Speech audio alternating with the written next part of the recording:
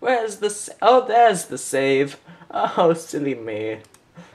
Boy, I wish I could have made this easier. Hey guys, Kierp here. Peace. Today I have a really awesome review of a really awesome program that I just got. The folks at Real Mac Software gave me a copy to review for you guys. So let's get to it. Basically, it is Rapidweaver 5, and it's an iWeb alternative. Frankly, I think it's actually a lot better than iWeb and more powerful. So let me go ahead and I'm going to resize this so that you guys can see it. So here we are. This is our main page. So as you can see on the left hand side, you got all your web pages. You can drag resources that you can use later in your website, and then you got all your analytics and stuff. So here we go, and I'm going to make a new project. So as you can see, I am going to go into here, and let's say that I want to make a styled text page. It's actually quite simple. So I'm going to name this page home, and I'm going to go ahead in here and I'm going to type like welcome to my website. So as you can see here, it is actually a full text editor, which is quite nice. But the cool thing is, you can just drag in photos or whatever, really awesome photos, and then you can go ahead and preview them in here, and you can preview your website and all that stuff. So that's the basic page right here. You can add links, you can add HTML into here and have that in there. So you can make a really nice page over here. Now we got you can add HTML, which is basic HTML stuff. You can add a blog, which I use this a ton because, okay, let's see. So let's just name this like bloggy or something. And then you can add new entries, and you can you can make a tag cloud and all these different things. You can say like my first entry, and it's actually pretty awesome. So like blah blah blah blah blah lorem ipsum.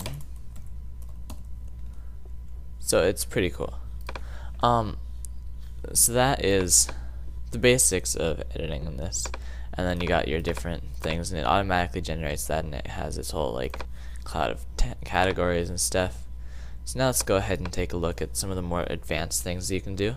One of the more advanced things is obviously you can change the theme. So as you can see, if you press this themes button up here, drag that up. Oh god. Okay, let's drag. That's my old man voice, as you probably saw earlier. So as you can see, let's go ahead and I'll show you guys the new 5.0 themes. They're all amazing, by the way. So this is one. It might be maybe if you have like a restaurant website or like a cooking website and you want to put recipes on this. It's actually quite nice for that. You got this one. I use this one a lot. So you got all these really cool themes, and you actually can download more themes from the internet. You can get third-party themes. Some of them cost money though, so be warned. As you guys can see, that's actually quite a powerful feature because you can make your site look really awesome really easily, and they have some really awesome stuff in there. Let's go into this setup thing, and as you can see, you can change the name. So you can say, like, instead of my website, you can say my awesome website. And yeah, you got a lot of different things you can change, like the templates and stuff. Let me go ahead and show you guys the page info for this blog thing. So as you can see, you can actually enable comments. You can have like a tag cloud, so you can have like display the tag cloud, display all this stuff. You can have an RSS feed right here, which is actually pretty cool. And this is actually really easy to set up. So I don't know about you guys, but this is actually a very good alternative to iWeb. If you're looking to run a blog, if you're looking to make like a nice little website, and you can manage it super quick. So as you can see, you got our publish thing. We can save this. We can call this like awesome website. Darn it. Number 1. Yeah, I'm just that. Okay, so Here you go, and then you can publish it. And let me see, should I publish it? Yes, I should. Okay, so I'll be right back when I have this published. And yeah, I'm not publishing it because that would be too hard, because I already have something published on there. So yeah, I will show you guys though my other site over here. So let's go back over here. This is my website. It's what I use this for. I have like a nice technology blog, little tag cloud right here. It's really nice. And now let's go ahead and take a look at this in the web browser. So let me open this up a little bit, and it's kirp.bro.cm.